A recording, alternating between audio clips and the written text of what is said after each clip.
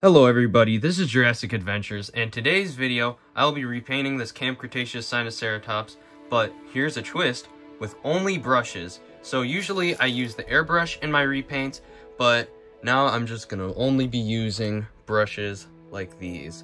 So this is probably gonna be more of what the average repainter will be using, and so I think I should do a little bit of like a tutorial type video and just show you some basic brush techniques and stuff that can help you get into really nice repaints. Oh, I got the Jurassic World Camp Cretaceous Soundstrike Sinoceratops, and this is one of my favorite figures of 2020, and we're going to be repainting it like one of the different variations seen in the show.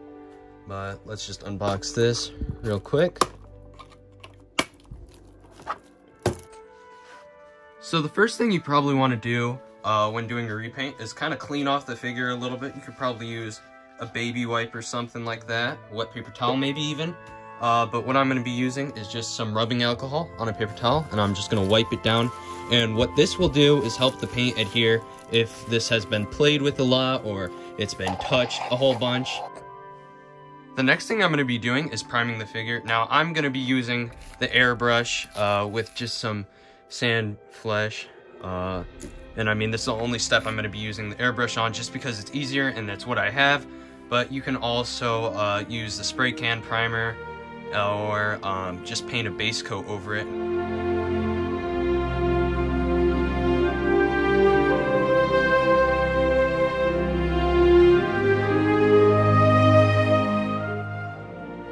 The primer is now dry, and so what I did is I mixed up the sort of base green color for the Sinoceratops, and I did this using this skyline blue, this green, and then a couple other colors just to make it sort of toned down. So when you're mixing colors, you definitely want to watch out and like look at the color and then look at what you're trying to replicate.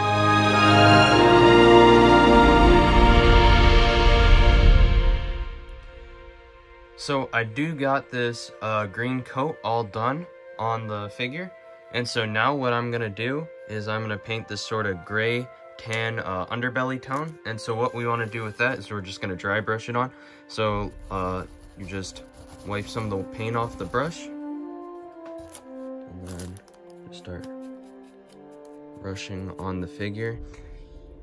So now that that process is done, and it didn't take a very long time at all, we're going to start transitioning this gray color into the underbelly from the green. So we're very lightly just dry brushing a little bit of that gray and just kind of fading it together to make a nice smooth transition. It's a lot harder to do transitions without airbrush.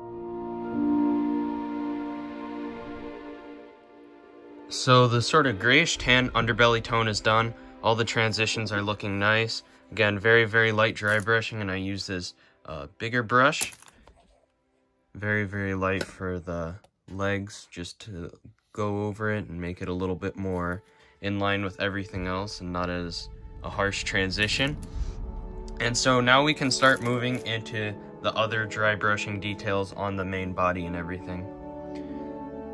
The next step will be dry brushing over this Sinoceratops, the green color, with just a lighter variation of the base green. So what that will do is highlight some of the details and make it a little bit more interesting rather than just having it one green color as it is. Same technique as the underbelly, just use dry brush, and we're gonna go just over that coat and highlight some of those details.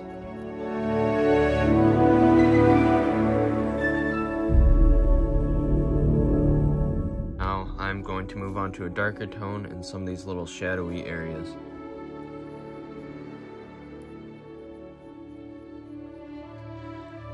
Alright, so I'm done with the main dry brushing on the body. So now what I'm going to do is just do some little accents in a little bit more of a green hue of that same body tone, just kind of picking out these large scales that stick up on the model, and I'm just going to dry brush over them with this green, being a little bit more precise, trying not to get it everywhere, and that should highlight those, make them a little bit more colorful.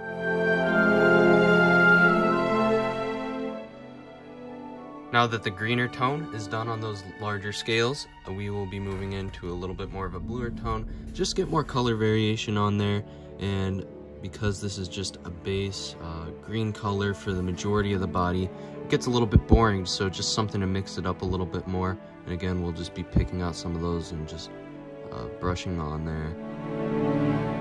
Now that most of those body details are done, we can start moving into the detail on the head. So the first thing I will be doing is I will be doing some of these side head patterns with a smaller brush using a sort of gray tan tone we used for down here, and I'll just be continuing it up and making some sort of patterning.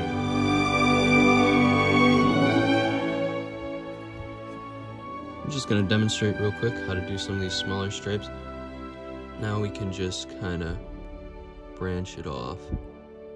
Just very lightly, these thin little stripes, using the very tip of the brush to achieve this. With that same sort of gray tan color, I'm going back up here and I'm just doing these little frill markings, and we will be painting other colors over them, but this sort of light tan gray is a great foundation color for that.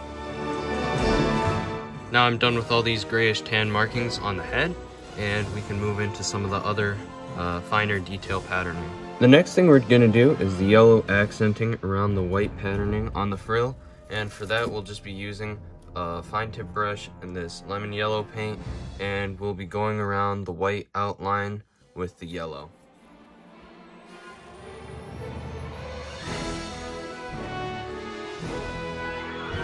Next color we're going to do is this sort of indigo blue purple color I mixed up, and that's going to go in the center of the frill.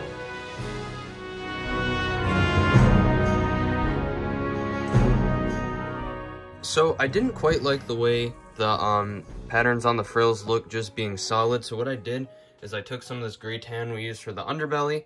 I just sort of I thinned it down a lot and I made it into a wash, and then I applied the wash on there. And then I took a Q-tip and I just removed the excess that wasn't needed. And what that did is it kind of puts some of that gray into the cracks, and it makes it look a little bit more natural and less solid, which looks better in my opinion. So this repaint's actually looking pretty nice now, and the next step we are going to do is just put a nice ink over the horns. This is transparent raw sienna, so this will make it a little bit more yellow, and then we'll kick the yellow back with the brown later. So what we're going to do with this is just apply it on there, and it's going to make it look a little bit more yellow and aged, which is always a good look on horns and teeth and whatnot. We're also going to apply that same wash on the beak here. The ink on the horns is done, and it looks pretty yellow, but we'll correct that later with the brown. But what I did forget to do is I forgot to do the indigo and the yellow around these little markings on the frill. And stuff like this happens all the time in repaints, little mistakes, and you forget to do things. The key to doing good repaints is just knowing how to recover from that and knowing how to continue. So I'm just gonna do the yellow and the indigo, no big deal for this step, and then we can move on back to the horns. Now that I fixed the pattern on the Sinoceratops, we can continue with the horns, and so I'm just going to use some dark brown. We're going to dry brush it over the horns. A lot more heavy concentration towards the tip, but just dry brush the entire thing, but a little bit less towards the base. I'm also going to do the nails the same dark brown color. And now the last final step we are going to do with the horns is take this really dark brown and just hit the top of the horn here with the dry brush. And we're going to do this for all the big horns only. Also just do a little bit over the nails. So now the claws and the horns are done. Only one last thing to do, the eye. So the eye is something a lot of people struggle with, but I'm just going to make it real simple here. What I'm going to do is I'm just going to put some darker orange on this eye, just as almost like a base coat. Make sure your paint's nice and thin, but now that that's on there, we're going to let it dry. The next part we're going to do is the little pupil. So I got some black, and just make sure it's thin enough and you have not too much paint on the brush. We're just gonna do a circle. Now, if you like how that looks and that was good enough for you, then this repaint would be done. But I like to get pretty technical with my eyes, so I'm gonna add a little pupil highlight and then even a light reflection, which will be in white on the eye. Next thing I'm gonna do to the eye is just add a little bit of brown in the center of the pupil. Here I got a tiny bit of white on the brush.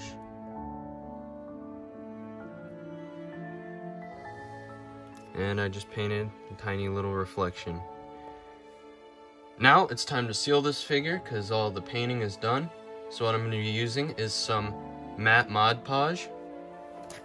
So what we're going to do is just go over and make sure the coat is pretty even on this figure, because you don't want a lot of gloopy thick stuff on there.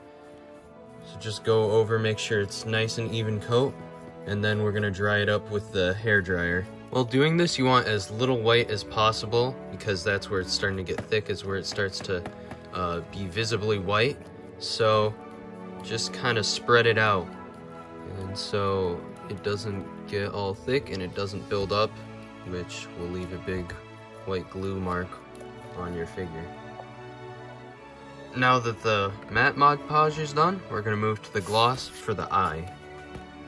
And so, same thing, just want a nice clear coat. Now that the eye is all glossed up, this repaint is complete. These techniques I showed in this video can be used in any repaint, so I hope this really helps you out in trying to start repainting or just improving on your current repaints. If you enjoyed this video or found this video helpful, please leave a like, comment, and subscribe. This is Jurassic Adventures, and I'll see you in the next video.